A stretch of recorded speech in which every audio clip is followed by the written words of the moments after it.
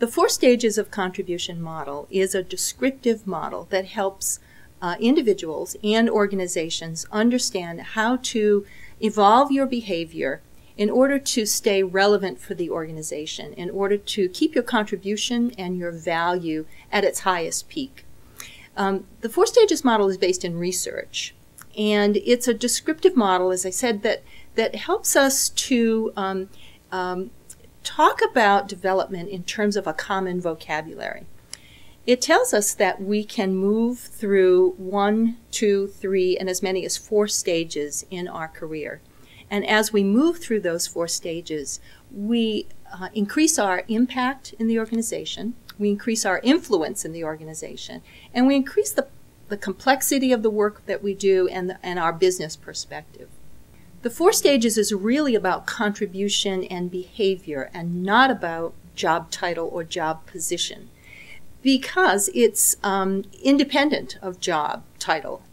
So for instance, if I think of stage 2, which is as an individual contributor or an independent contributor, no matter which title I have, I could be contributing independently.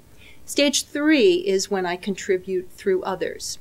I don't have to have a job of manager or a title of manager to be behaving in a way and contributing to the organization in a way that is providing value to the organization by motivating others and sharing my knowledge and coaching others. So even though stage 3 is about contributing through others and leveraging others' strengths, it's not about being necessarily a manager of people.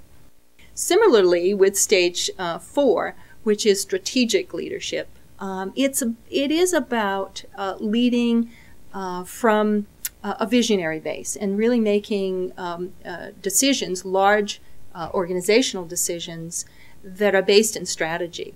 And so you may or may not be a person who manages people.